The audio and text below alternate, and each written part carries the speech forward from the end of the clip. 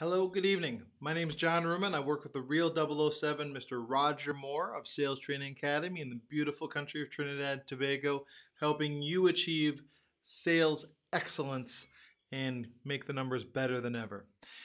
So, I'm going to go in today the top 5 reasons why people buy from you, and I'm going to go into each of them in depth with the time allotted, and I'll explain them. And what I'll do in future videos is actually go into each one of these in depth, and then I'll actually, from there, ask you for which one you think is the most popular. So I'm going to give you the 5, and I'm going to ask you to rank them if you can. So here are the 5, and these are not in any particular order, but this will be helpful for you. So basically, the first one is having a feeling of control or many options. So you can say option/control would be option 1. Option 2 would be the confidence of the person in the sales position. Option 3 would be the quality. Option 4 would be price, what the actual pricing of the item is. And item 5 would be service. So again, we have service, price, quality, confidence, and options and control.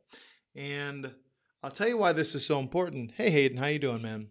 It's important that you understand people don't buy on price. Of these top 5, price is one of them. I want you to let me know which you think is the top. And if you're missing this and you're catching this live later on, cool. But write these down and let me know what you think is most important, because I will, in a future video, actually rank these for you. So I'm going to go over them, no particular order. Let's hit the most common one, price. That is how you price your item, how it may be competitive or not competitive relative to the market price, place when it comes to its price point, how you have maybe done research on that to come up with the price. So price is a perception of any consideration for any purchase. Service hopefully speaks for itself. Service is how well you take care of people, how well you love them up, how well before you buy and after the person buys from you, they think this is an amazing experience. And most importantly, you actually build a relationship so the person has a strong incentive emotionally to buy from you over and over again, which is what you want. You don't want a one-time purchase. Okay, so we have price, service, quality. So that would be the perceived, how nice something is, how good it looks, how long does it last. This may have to do with warranty. So if you have an item that has a warranty or a guarantee around it, that's kind of where this would play a role, but it's also important to understand the perceived quality of the product. So if you have a service, there are things that you can do to upgrade the perceived quality. That could be anything from certifications, accreditations, people you're involved with. Could be the process you take people through. It could actually be your price, believe it or not. You should believe that. If I charge 10 times as much as the typical person in an industry, you're going to assume there's a higher level of quality.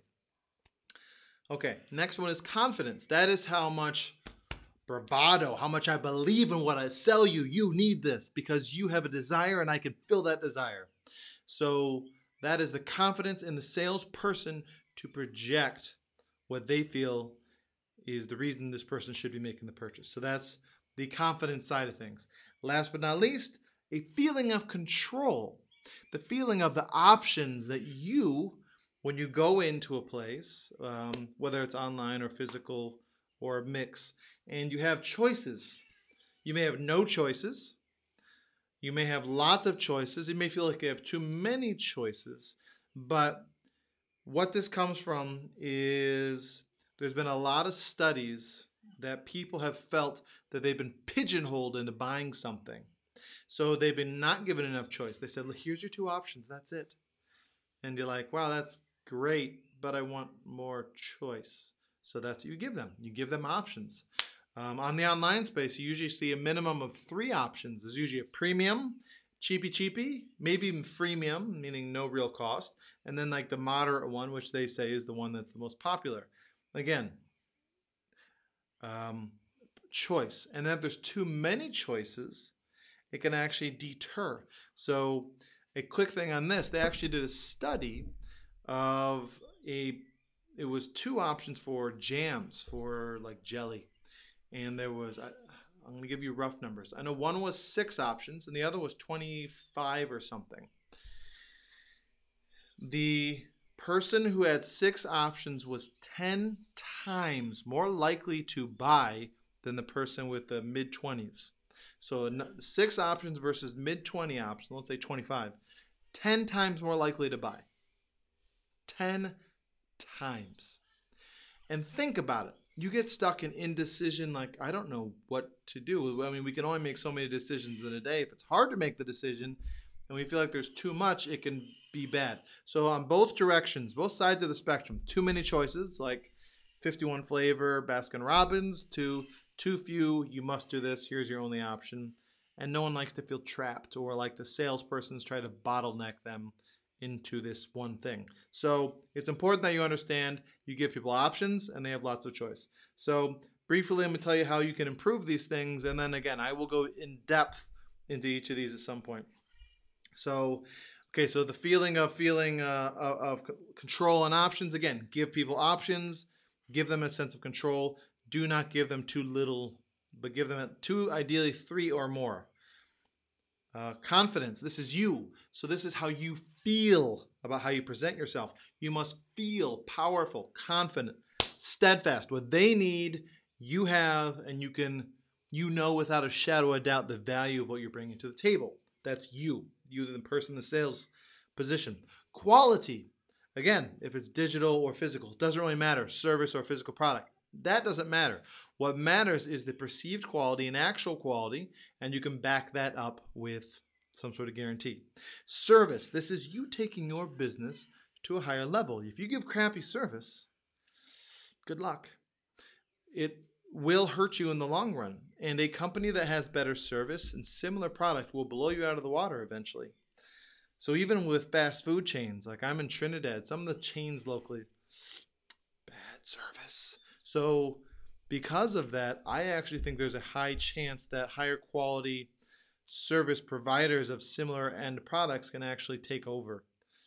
It'll take them time and they'll need to build a trend, but hey, Daryl, but it's important that you understand service is huge. And then last but not least, price. So you can adjust your prices. You can be below the market. I would encourage you never to make yourself broke. Test out pricing. So if you are having a new business, test out pricing. Interview those who are target market for you, and they are helpful for you to come up with a price point that they would feel is comfortable. And you can test this out. And a great book is called The Lean Startup by Eric Ries. I think it's R-I-E-S or R-E-I-S. And that's a great help for you to help you come up with the idea of testing what you have going on to see if it's valuable for those who want to buy from you. So if you have any questions on these, again, price, service, quality, confidence, and a feeling of control or options on the buyer's perspective, when you have your business and if you're in sales, you have to make sure you have these things understood, because these are the reasons people actually make the purchase. So if you find that you need help in any way when it comes to sales, again, I work with Roger Moore in the Sales Training Academy, and we have a simulated based approach to help individuals, their teams, large groups, large big companies, small companies, to grow their sales and to help them make sure they understand the client. And most importantly, as we harp over and over again, you must build relationships, not sell. People love to buy, but people hate to be sold, but they love to buy. So make sure you give them a buying atmosphere. And when you understand these 5 things, it will be super helpful in your actual long-term success. So let me know any questions you have. Please share this with your friends if you have friends in sales or friends in business, because most business owners don't understand what's happening here. And business owners are often the biggest sales person for an organization. Our next course starts up the 13th of September, the 6-week course, and we have another cold calling course coming up, I think the 2nd of September. Have an awesome night. Thank you for watching.